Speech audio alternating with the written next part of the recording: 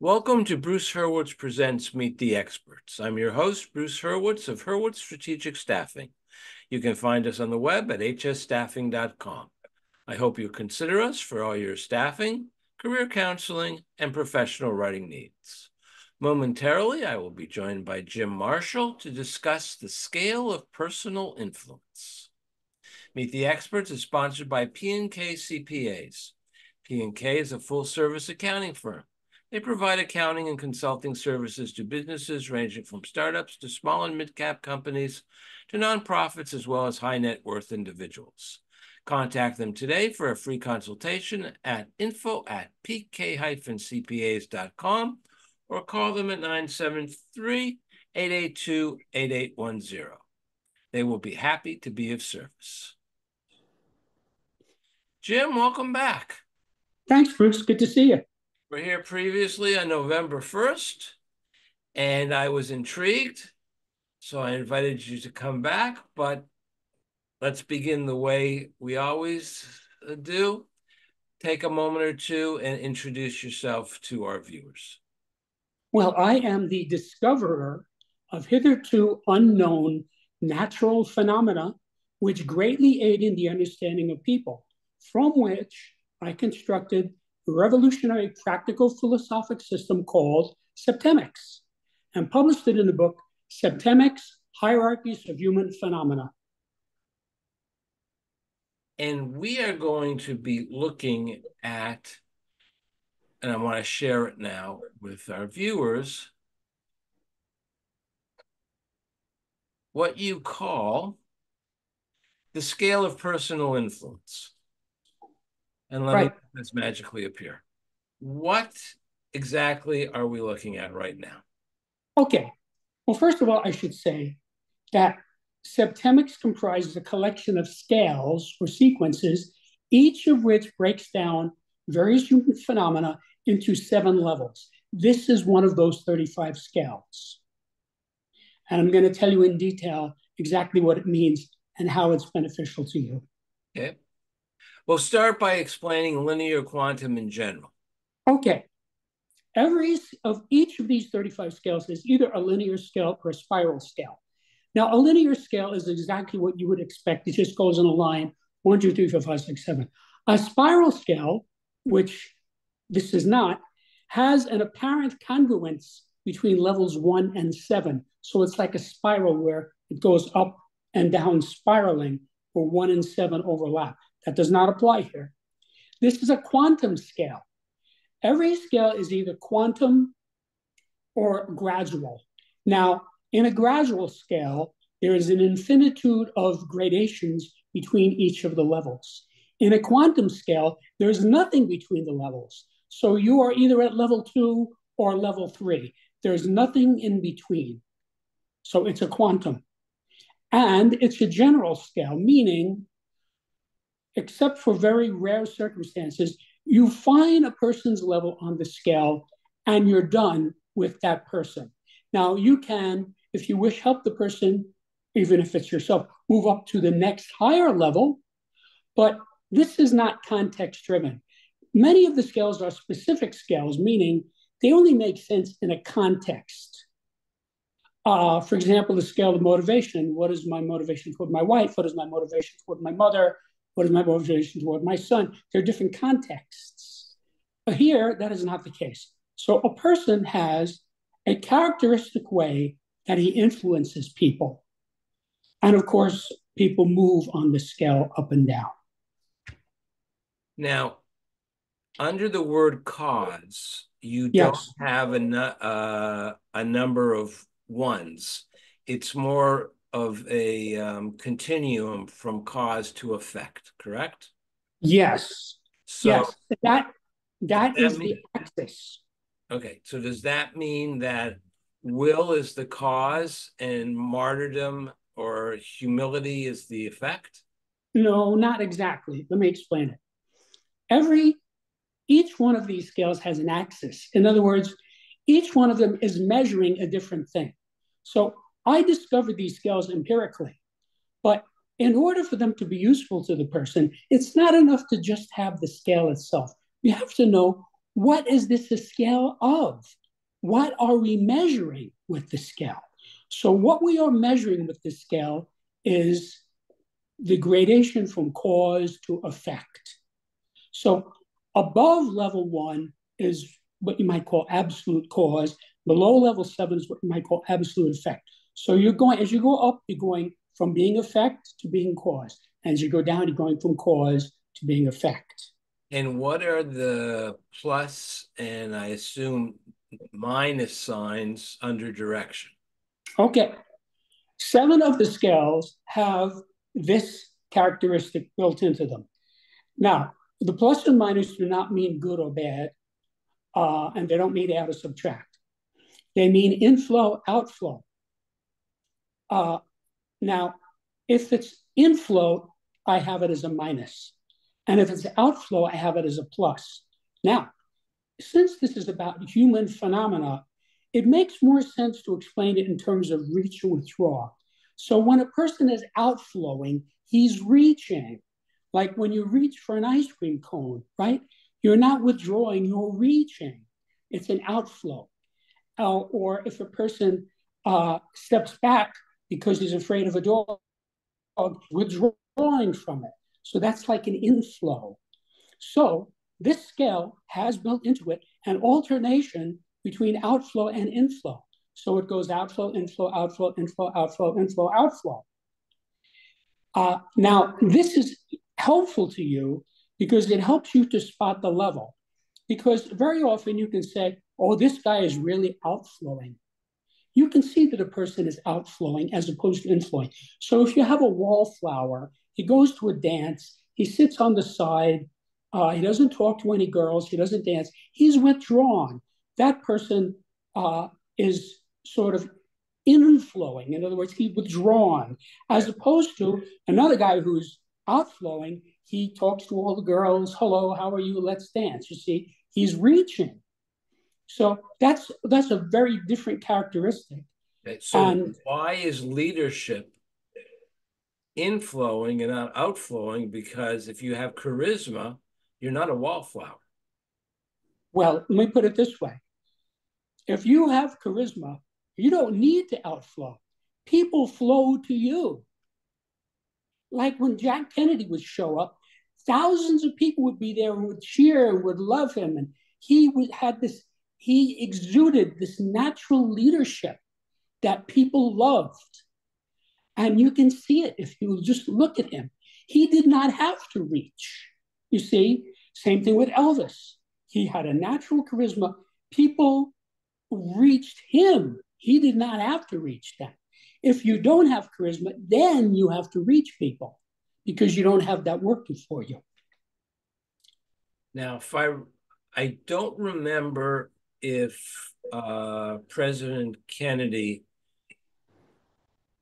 from the biographies I've read, because I'm too young to actually remember him,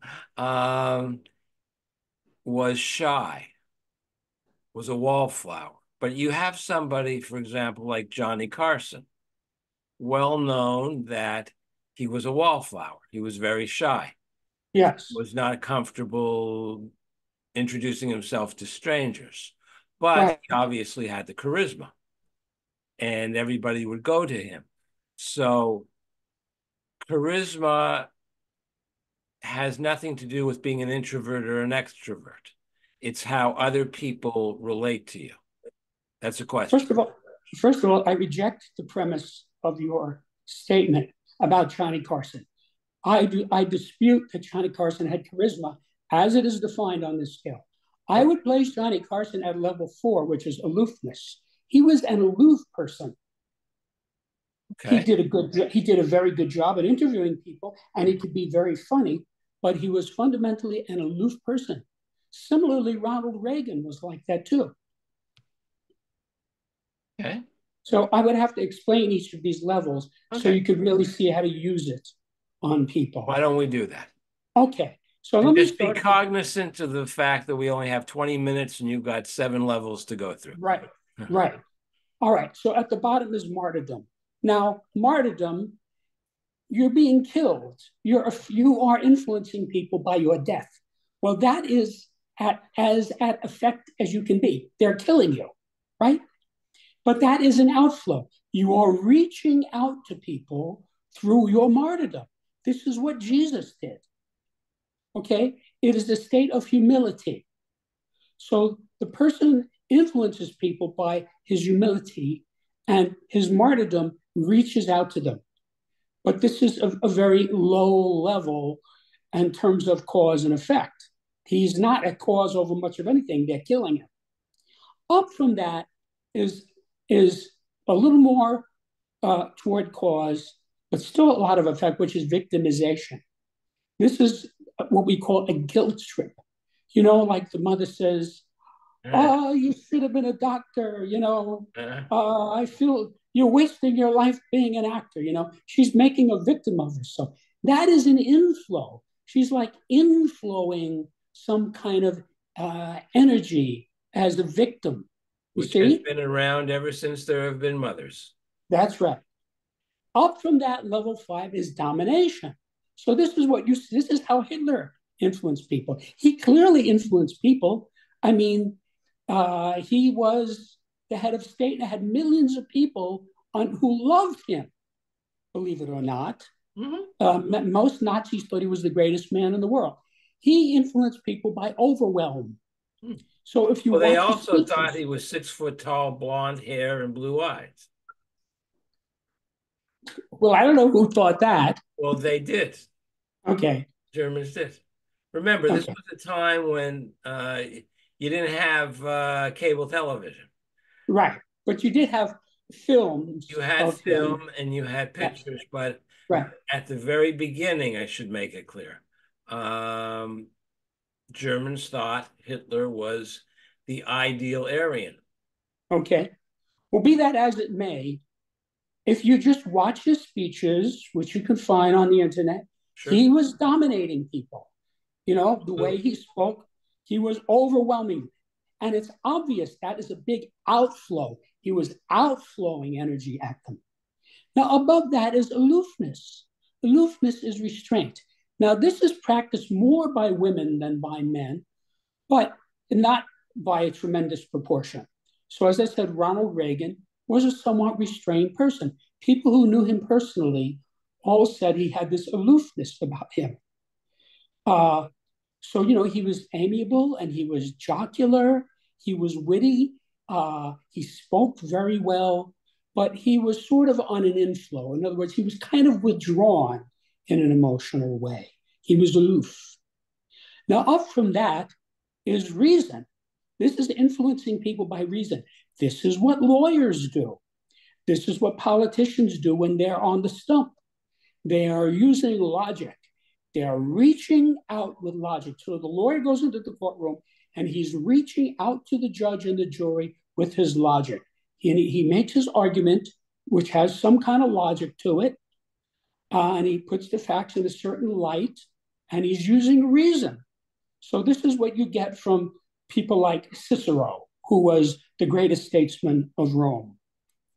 Up from that, you get charisma, which we discussed a little bit, and you get people who have this natural leadership quality that just draws people into them. It's like a vacuum cleaner.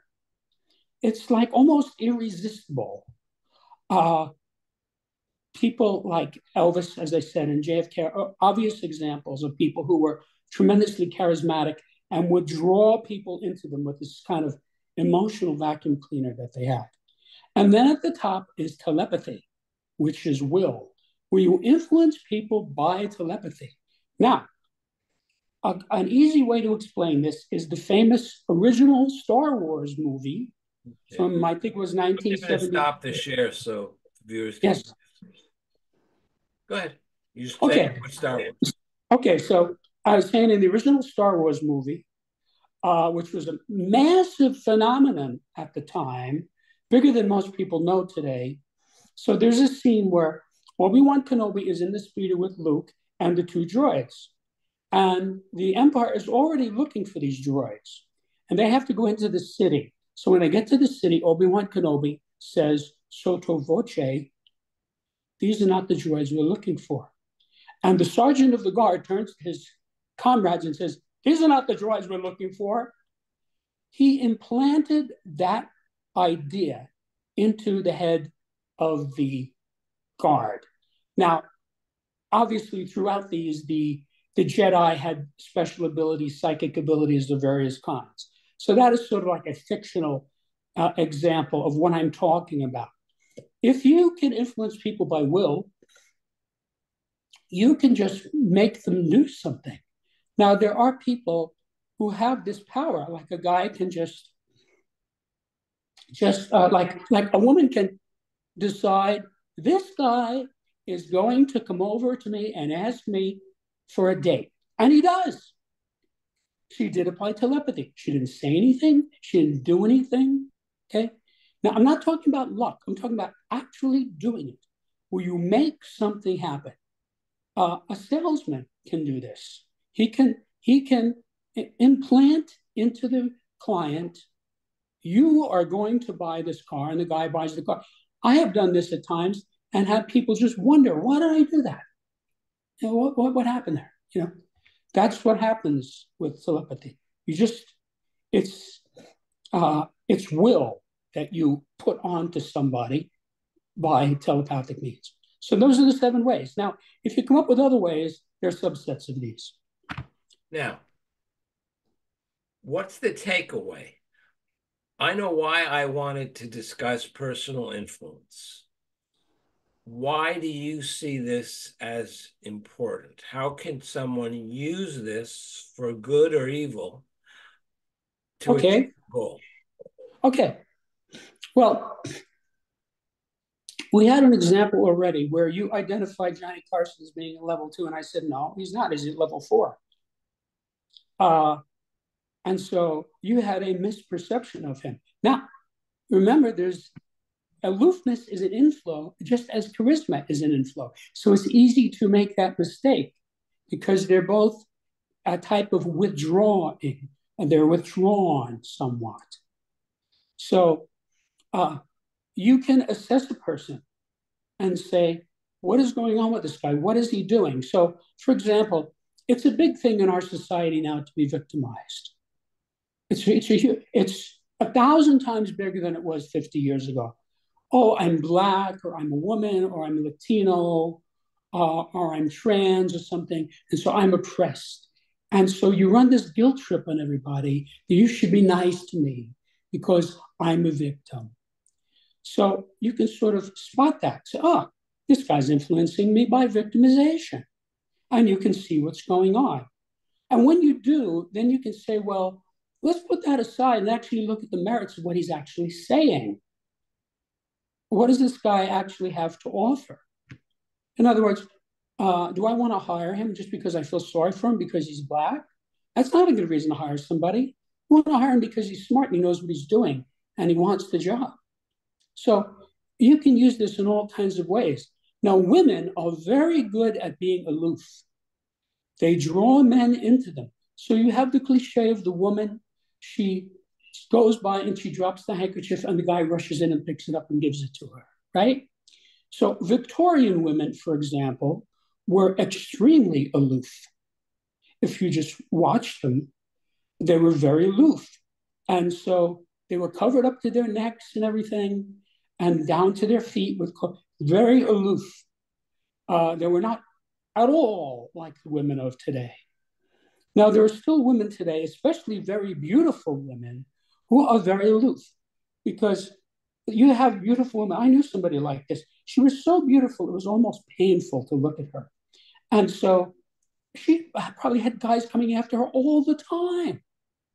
So she had this aloofness where she was withdrawn, you know. So you really had to go out of your way to get her to even look at you because she did not want to deal with all of this. So just understanding what's going on there tells you what the dynamic is.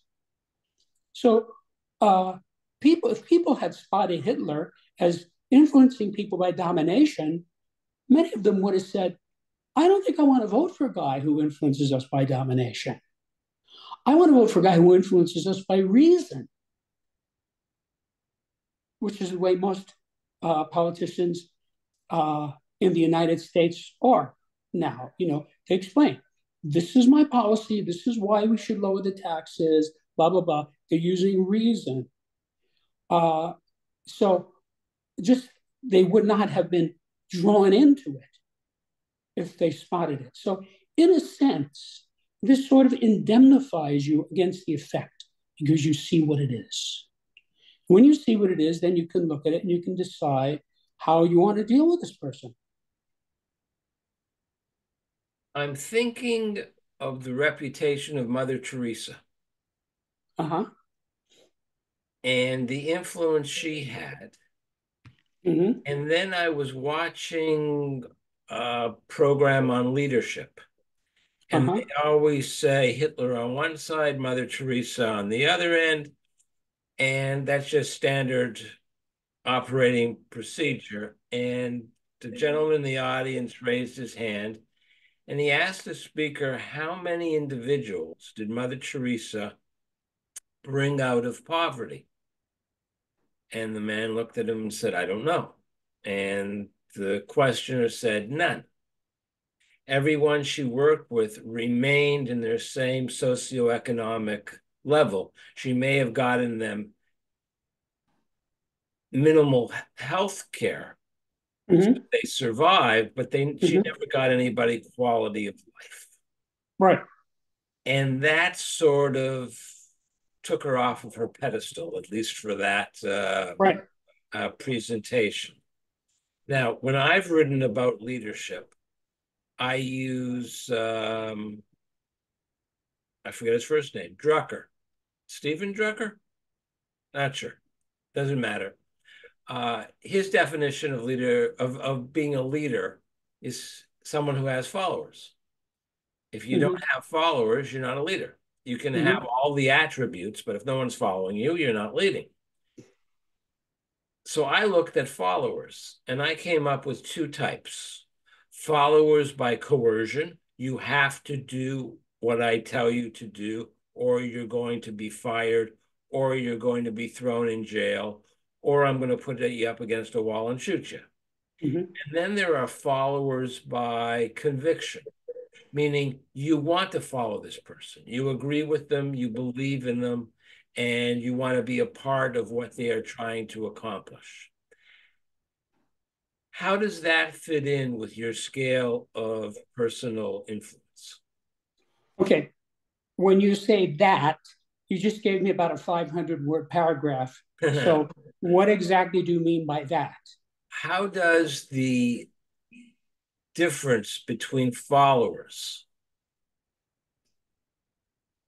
fit in with personal influence? Now, Well, I'm not.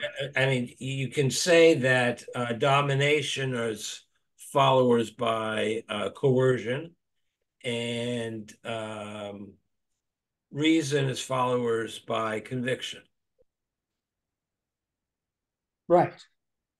It's as simple as Well, well, I think if you, to the extent that you have personal influence, you tend to get followers. I mean, Jesus influenced people by martyrdom, and 2,000 years later, 1 billion people are still following him.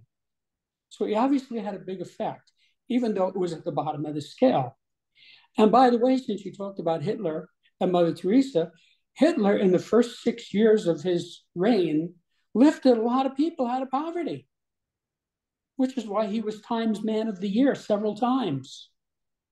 Prior to invading Poland, he was highly regarded, unless you were Jewish.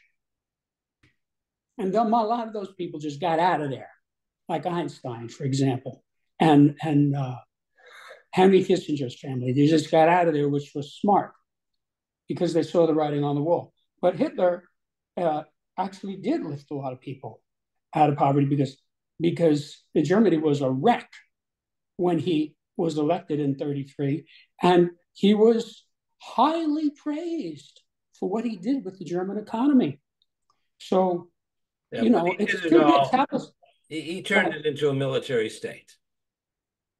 I mean, yeah, he Yes. raised the country, he made the country a world power, which then resulted in it being destroyed in worse shape than when he took over.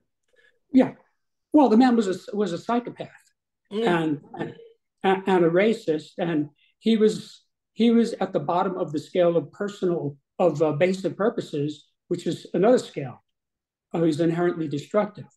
But it's important to point out that there are 35 scales, and you can't parse everything with one scale. So if you actually read the book, you'll see, oh, now I understand what's going on with Joe. He's explained by this scale, and Fred is explained by this scale. So you can see the phenomena jumping out at you in different contexts as you look at the 35 scales.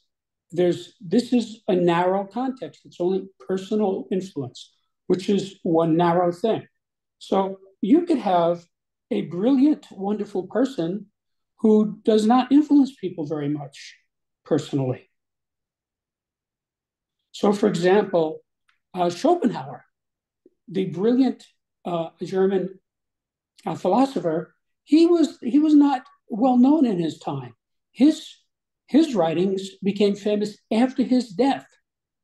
So he wasn't really influencing a lot of people. After his death, his materials proliferated, and then he had an influence, but of course he was already dead. So you can't say it was a personal influence. But it's the same thing with artists. After they die, their paintings are worth a fortune. When they're living, they live in poverty.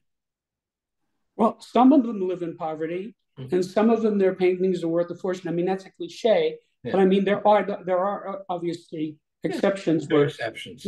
Yeah. What I want to do now, though, because we're running out of time, is to once again share a screen with your contact information. And before we started, you said you wanted to add something here, explain something about your website. Okay, well, I just want to invite your viewers to my website where you can see what many readers have said about this, what many journalists have written about this, what the reviews are. You can read sections of the book itself, and there's a pre-recorded introduction to Septemics, which explains the subject to a new person. Well, Jim, I want to thank you for coming back. I appreciate it. You're only the second guest I've had. No, that's not true.